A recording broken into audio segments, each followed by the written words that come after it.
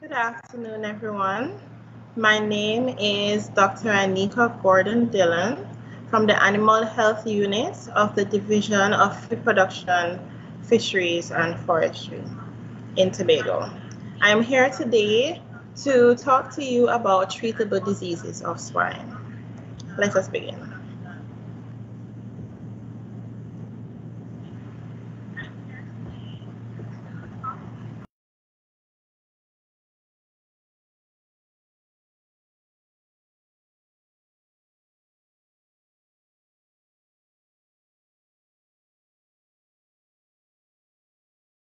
Because pigs are affected by a lot of diseases.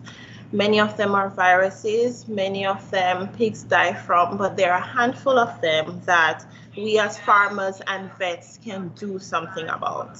So that is the reason why I chose treatable diseases.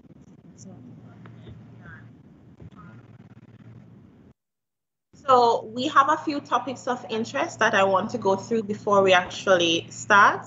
We want to look at what constitutes a healthy pig, and then I want to break down the treatable diseases into three groups, in three periods: the pre-weaning period, the post-weaning period, and the breeding period. So a healthy pig is one that has a good appetite. That pig is normally vigorous, is bright, is lively. The feces tend to be semi-solid, not diarrhea, so no scores and no hard balls. Balls actually show dehydration, and they normally have a regular temperature of around 100 degrees Fahrenheit. So it's important to have healthy pigs because healthy pigs reflect a successful herd. It shows increased production and more selling and profit for the farmer. All staff working with pigs should be able to spot simple symptoms of common diseases, which we're going to discuss today. They're very easy to identify. And once you've identified these symptoms, you want to alert a manager or a veterinarian. And then the next step is to apply the suitable medication. So right here, I'm comparing a healthy pig to a sick pig, and it's very visible with the pictures. But in case if there is any discrepancy, let us talk about what are some of the possible signs of illnesses that we could see with a pig. So some pigs that are sick tend to vocalize. They may do that through grunting, through bawling. Some tend to isolate themselves from others, especially if they're being bullied, if they're the weaker ones. There are times when you could see the pale and droopy eyes. Some tend to isolate back in the pen, so they have lost of appetite. Bullied, if they're the refuse to move. And then, of course, we have the other more visible signs, such as the poor body condition, or if it's a disease that manifests through the skin, you will see abnormal skin discoloration. Okay? So a treatable disease basically is a disease where the use of medication, whether it be antibiotics or, a spray, would cause a change or effect a change in the condition of the animal so that the animal is better or even more comfortable than it was before. And as I said, we're going to divide them into three periods. We have the pre-weaning period, post-weaning period, and the breeding period. So in the pre-weaning period, we're looking at piglets up to about 8 weeks. Some farmers will wean them earlier, even 4 weeks or 6 weeks, but we'll be discussing up to 8 weeks for this pre-weaning period. And four main treatable diseases that I wanted to look at today. There are others, but these are the ones that I chose. We have anemia, we have greasy pig disease, coccidiosis, and scoring. So anemia. So anemia is basically iron deficiency, and piglets are supposed to be given iron within the first week of life. When a piglet is anemic, we could spot it right away. Most times they would be unthrifty in appearance, they would have pale skin, they would have reduced or uneven growth. Many times in the litter, you'll be seeing small ones, larger ones, their hair coat very rough, and some of them move very slow, and this predisposes them to crushing. So the sow's milk does not contain sufficient iron. So the piglets need that iron injection, and this is, as I said, is given in the first week of life. They usually get 1 mil of iron in the neck muscles. For other pigs, such as roaming pigs or wild hogs, we don't tend to concern ourselves with iron as much because they get this from naturally foraging in the soil. So we'll move on to greasy pig disease. So greasy pig disease is an exudative dermatitis. And basically what that means is that things are coming up on the skin. The skin has a wrinkly, very greasy feel. You will have scabs peeling off and coming off in your hands, and the skin has a dark appearance. Sometimes it only starts from the head or neck. It could stay there or it could cover the entire body. And this infection is caused by Staphylococcus aureus. Right, the treatment for this is very simple. It's a penicillin injection. Most of the time we tend to use the long acting, but if you're using the short acting penicillin, just remember that you have to, the time is only 12 hours and you will have to repeat it accordingly. Right. Here is a picture showing some pigs that have been infected with greasy pig disease. This one on the left, we see where even for some pigs, the eyes are shut, the nasal cavity is blocked. You know, all these things will make it difficult for the piglet to feed, and eventually they die from starvation or from secondary bacterial infection or mixed infection. Right, it could easily be prevented. And many of these diseases that we're talking about today, I have a section on how it could be prevented because I think it is important for farmers to know. And if they come about, then the second line of defense would obviously be treatment, but prevention is very, very important. So we want to make sure that the hygiene in the piglet house is up to par. We want to use a farm grade sanitizer. I love TH4. You want to make sure that the piglet house is sanitized before and after farrowing. Make sure you removed all the placenta or any debris, and make sure you sanitize that piglet house very good. You want to prevent sharp objects and rough floors from causing abrasions, because it's through these skin abrasions that the bacteria enters the skin of the piglets. Right? So we're moving on quite quickly to coccidiosis.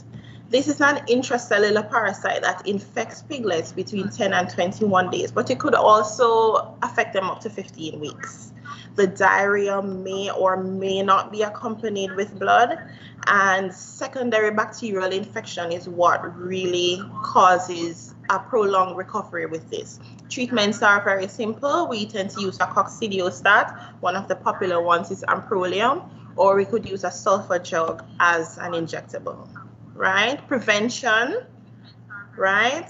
The sow's feces is the main source of infection. So if you don't clean your pen, if you don't wash down your pen often, and you have the sow feces that has coccidiosis, when you have animal carriers coming into the pen, such as dog, rodents, and birds, they act as physical transmitters of the oocyst, right? So we have to remember that coccidiosis is a species-specific infection, but the presence of these animal carriers are going to act physically to transmit the oocyst. So generally, we want to keep the pen clean. I know it's very difficult to control birds, especially for a pig pen, you know, and this is where it becomes very difficult. And so keeping the pen clean and limiting feces within the pen is what is really going to help to prevent this disease. Right? So we could move on to scoring, and scoring is a little different from coccidiosis. Scoring is usually caused by bacteria in the environment. One of the most common bacteria is the E. coli, and this diarrhea tends to be a white or yellow diarrhea. It's highly contagious. It happens in the first week of life, and these piglets tend to be more susceptible to crushing because they're so weak from dehydration. Right, the treatment for scoring, your oral antibiotic. I like Scorban. It has a stomach protectant in it, and they tend to recover faster the other option is also injectable antibiotics such as penicillin. And we come back to prevention, of course, which is the improving of hygiene in the piglet house. And you also want to make sure that you provide a warm, stress-free environment. Stress causes immune suppression, which leaves them open to infection of all different kinds. Okay, so let's go to the post-weaning period. This period we're looking at is between 8 to 15 weeks. So we'll be looking at respiratory diseases, swine dysentery, and erysipelas.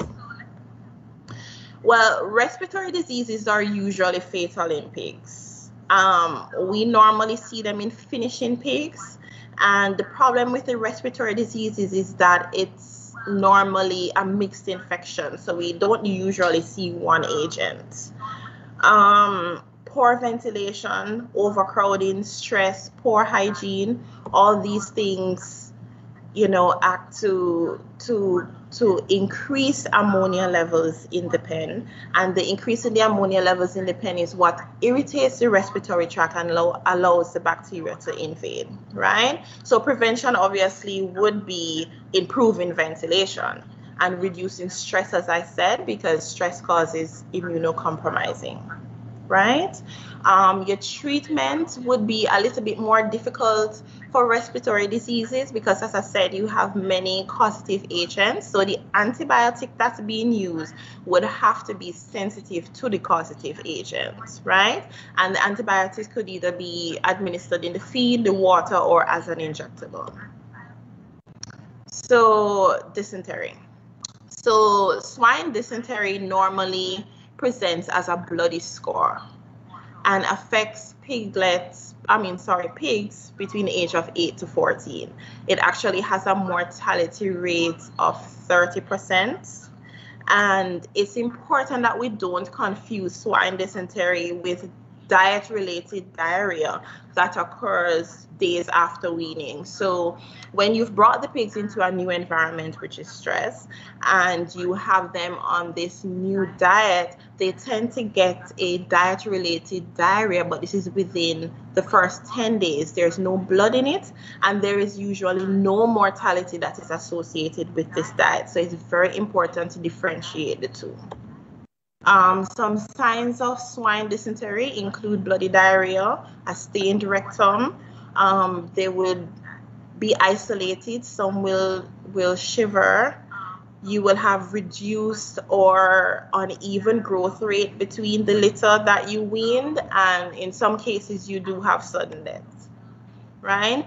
Some of the causes of swine dysentery would be high stocking density. This causes stress, and this actually increases the amount of fecal load in a certain area, and most oftentimes relates to poor hygiene, right?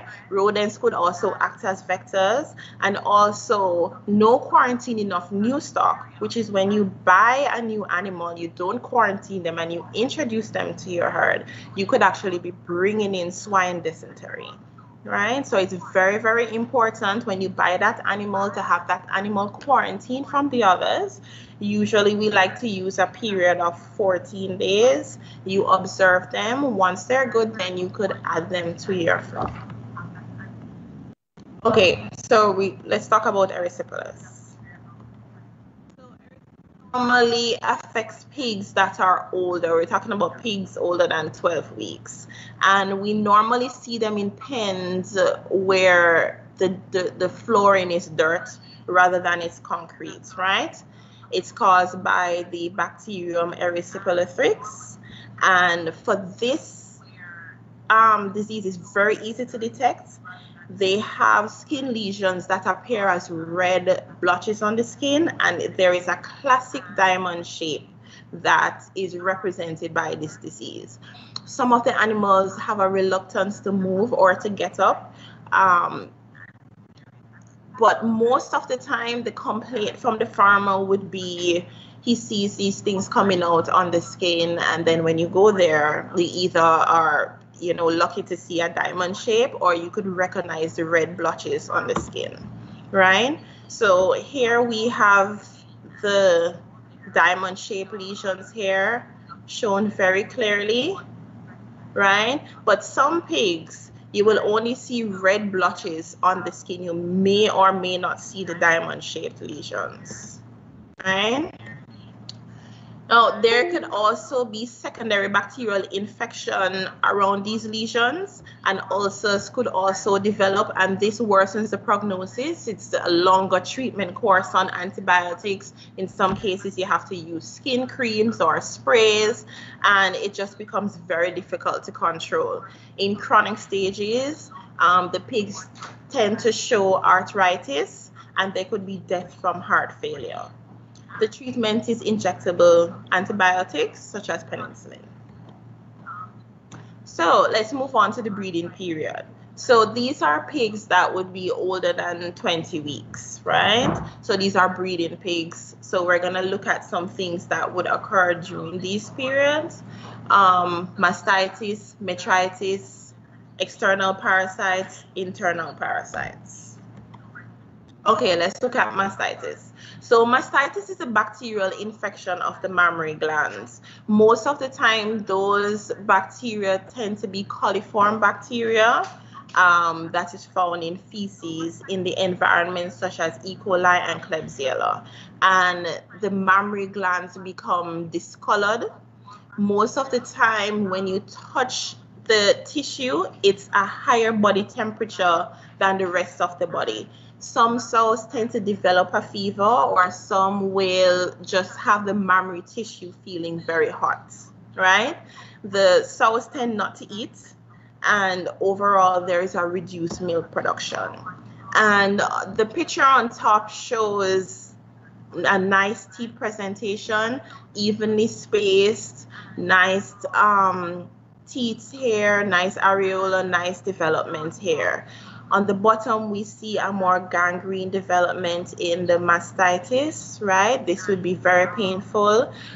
This sort of presentation may not be hot. This may actually be more cool because gangrene tends to lose a lot of blood flow. Right, prevention with mastitis is very easy, and it's actually twofold, well, threefold. We have to manage the environment, we have to manage stress in the sow, and we actually have a feed management component to mastitis. So the hygiene in the farrowing pen needs to be top-notch, and we need to reduce her stress while she's pregnant, limit noise, limit, human interaction, just a very quiet, peaceful place while she's pregnant. We also have the feed management side of it, where we actually want to decrease the caloric intake of the sow. So 2 days before farrowing, we decrease the feed to 1 to 1.5 kilograms of feed per day of mixed feed. And then after now, we would increase by 0.5 kilograms per day until it reached to 5 kilograms, which is their maximum amount of mixed feed. The reason for this is because if you continue her on the same feeding pattern, the mammary tissue is going to develop in such a way. For some sows, it tends to hang very pendulous on the floor. You could pick up feces, you pick up infection, they could get scratches, and you don't want too much milk being produced at the beginning, being stored there with the teats possibly open and leaving room for infection. So we really want to manage the feed, and also we want to manage their body condition leading up to farrowing, making sure they're not too conditioned, right? Let us talk about metritis. So metritis is most common post-farrowing. Why? Because the cervix is open, and that leaves room for bacteria to enter into the womb, right? Treatments for metritis normally include injectable antibiotics such as your penicillins, your trimethoprim sulfur, your ceftiofur. But also, if the infection is not that severe, what we could do is use an antibiotic insert into the uterus. So first, what we want to do is to wash out the uterus with an antiseptic. I like chlorhexidine. So we use 3 parts chlorhexidine to 2 parts water, and you are going to flush the uterus until all the antibiotic is out. Normally, I use a blunt tip hose at a low enough pressure to help to flush out the antiseptic, right? And then after you flush out the antiseptic, then you insert the uterus antibiotic. So here's a diagram showing how MMA could develop. So we're looking at noise or anything that could be stressful during the farrowing period. This would cause an increase in cortisol. Cortisol, your stress hormone. You depress the immune system. Once you depress the immune system, your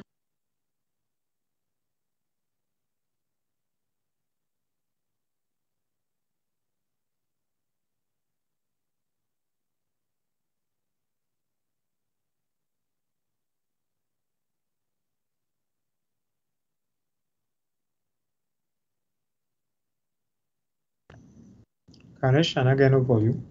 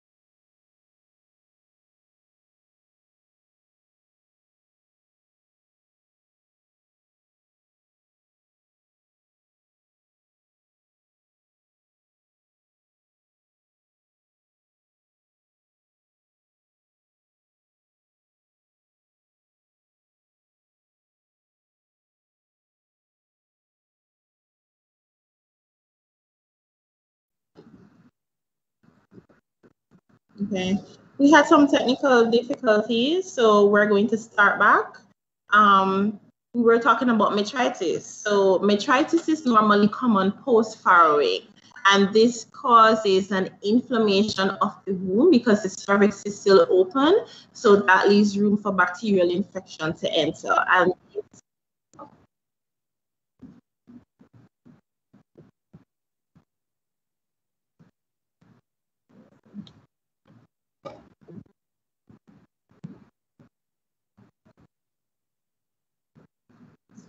I'm not on.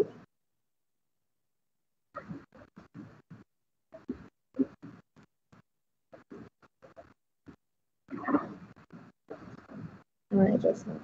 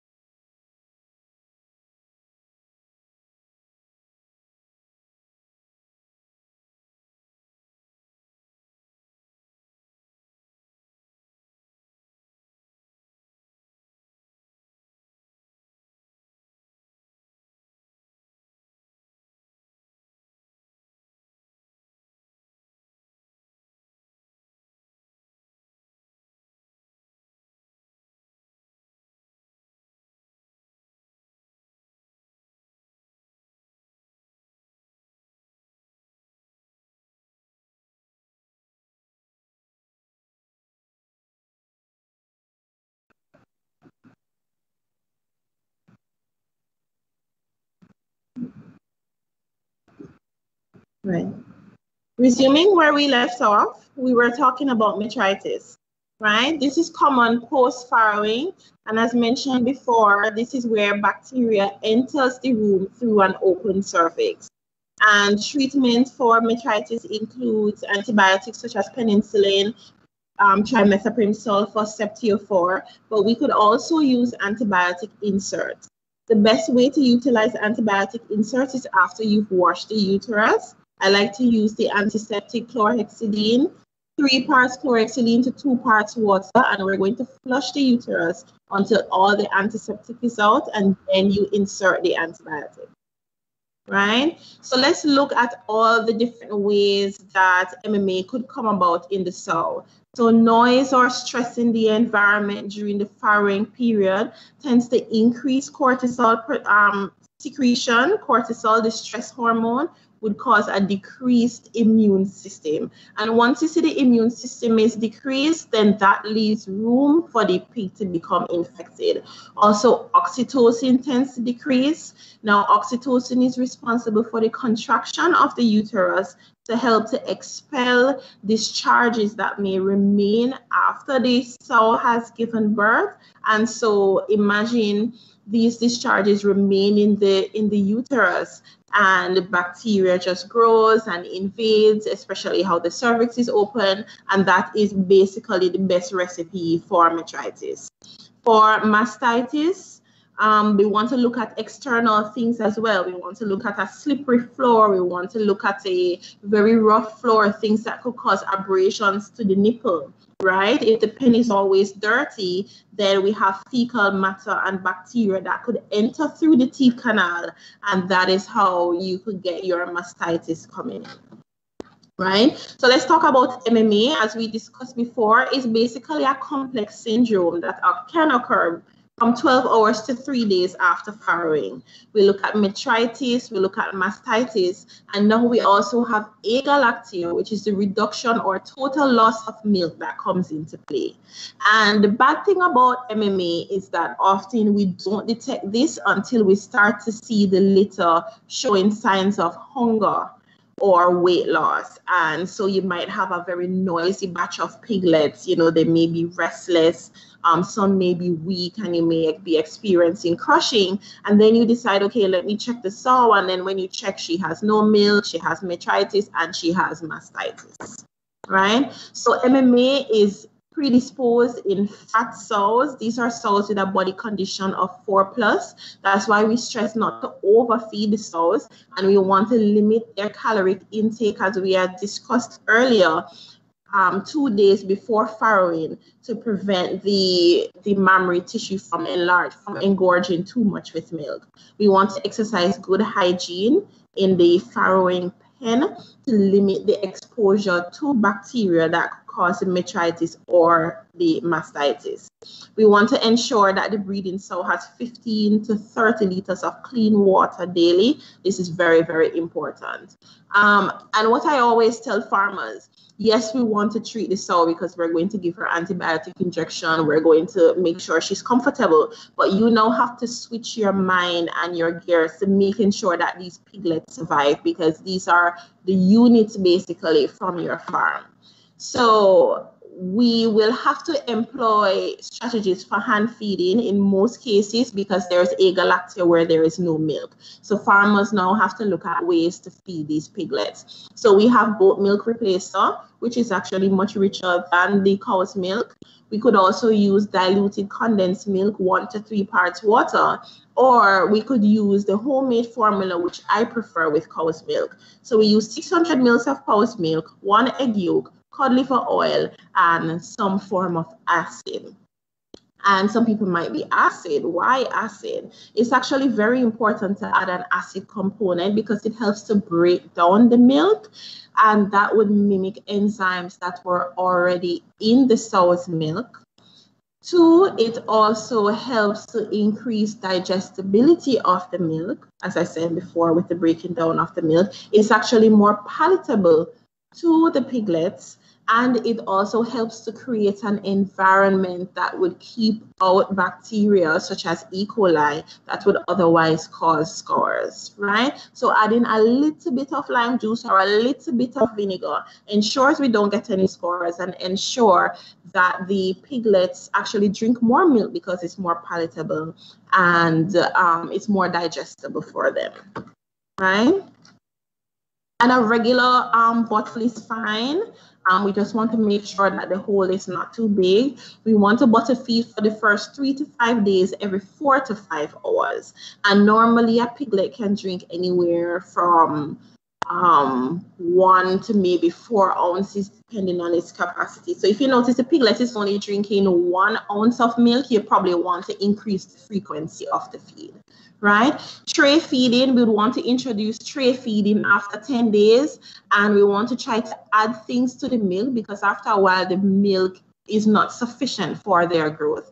And we have different options for additives, and this would just depend on your financial situation or say how many piglets that you're trying to feed. So we have chicken starter we could use, we have cream of wheat and oats, we have wheat germ and fine processed cornmeal. We want to make sure we soak these, right? And we have baby cereal, which is actually a favorite of mine, and I prefer the brand Nutribomb.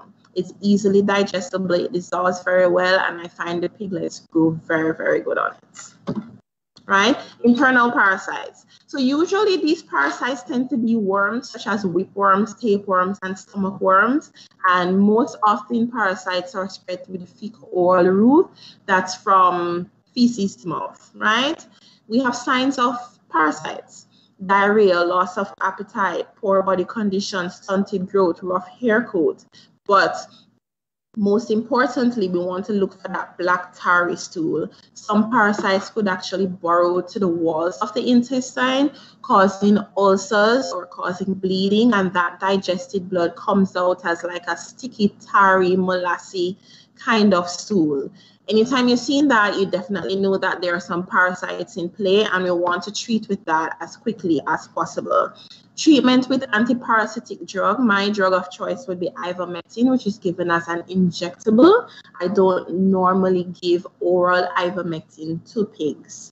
Piperazine or wazine, as the older folks like to call it, can also be used, but this mostly targets your roundworms like your ascaris and your nodule worms, which is be in the esophagus. Lungworms, liverworms, kidney worms, those other worms, you don't really get to target that with piperazine, but I find it's good for a very broad treatment and it's easy to use. So the best way to use piperazine, you want to treat the sows 4 weeks before farrowing, so it can be used during gestation. And you want to also treat your piglets 5 weeks of age. So if you know you're going to wean your piglets at around 6 weeks, you could give that to them, or some people actually choose to give it to them after they've weaned them. And then after you've given the piglets their first dose of piperazine, you want to do 2 months intervals, right? External parasites. We're looking at things like hog louse, we're looking at things like mange, and basically the external parasites, they make the animals so uncomfortable that there is a reduced overall performance. The animal itches all the time. It consumes its whole day with just body itching and scratching, and you know, it really, really affects the animal's, you know, happiness. You could see that the animal is uncomfortable. Another thing that is implicated with this is secondary bacterial infection that you now have to come and treat with antibiotic or treat with sprays. So you really want to get a handle on these things.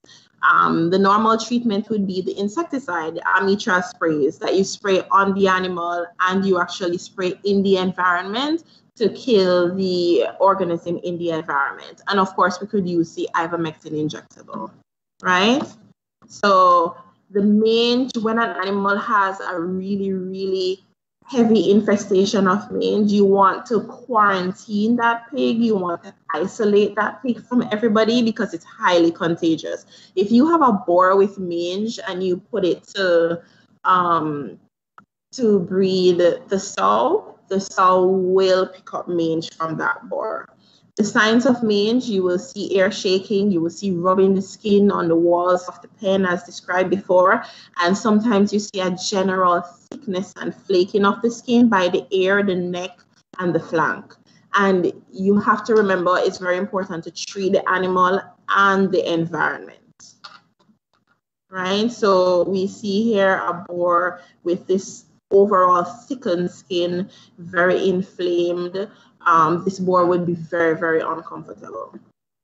Right, so in conclusion, basically what I want you to take from this is that you want to provide an environment in which the disease-causing agents find it difficult to thrive. Try to keep the environment as sanitized as possible, as clean as possible, as dry as possible. Don't have anything sticking out of the pen that will scratch the animal and, leave room for bacterial invasion. Just really try to pay attention to the environment, and whatever you could do to secure the environment in a way that is better for pig production would be good, right? Prevention is better than cure, always, we say. So for every disease, I've outlined multiple ways at which you could prevent the disease, because if you could prevent the disease in the beginning, then there's no reason to implement treatment, right?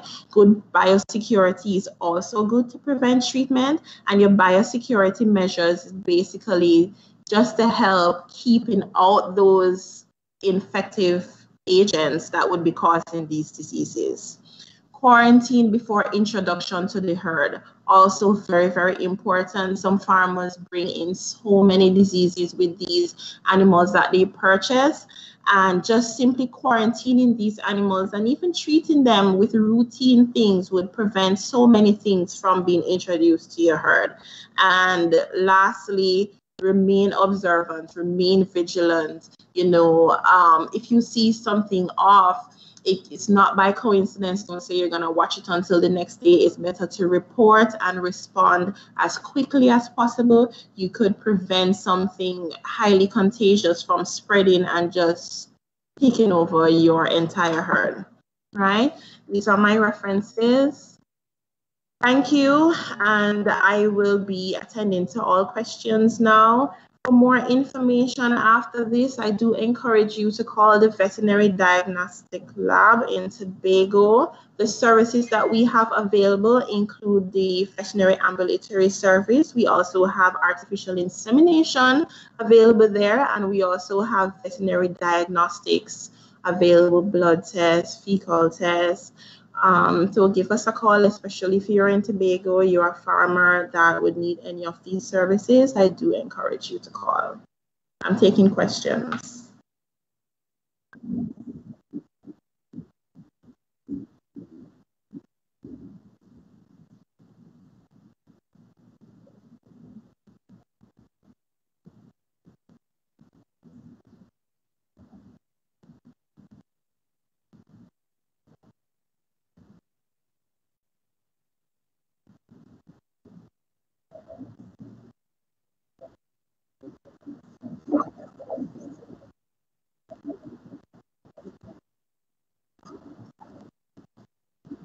Okay. So, can coccidiosis get in the air was a question. Can viruses move by wind? Can coccidia come into the air? Well, coccidia is not a virus. It's an intracellular parasite. It's not a worm. It's not a bacterium. It's a parasite.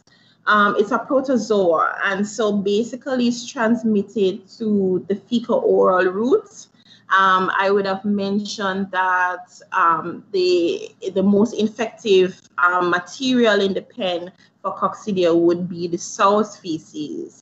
So anything that touches the sow's feces and then brings that, over to the feed or over to the water, such as the birds, the rats, these animals that, would frequent the pen, would cause transmission of the coccidia to the piglets, right? But no, To answer your question, no, you would not get coccidia in the air and can viruses move by wind. I think this is probably related to the coccidia question. Right, so basically we just want to prevent contact with the feces and keeping the pen clean, washing down as frequently, even sometimes dry scraping and sanitizing. I know some farmers don't have access to as much water. I find dry scraping and a light spray with the TH4 sanitizer works very well. Once you don't have that infective agent in the pen, then you lessen the transmission of the parasites. Yeah. That was the only question I found that was, yeah. Okay. So, right. So thank you very much for joining me. I hope the information was beneficial. As I said, I chose treatable diseases of swine because I wanted to highlight diseases that, farmers or, we could do something about. Sometimes we have these discussions about some diseases that we never see or that we can't do anything about, but knowing how to treat them and even to prevent them in the first place, I think is very important moving forward. I really enjoyed giving the presentation, and I hope I can have a next opportunity like this in the future. Okay.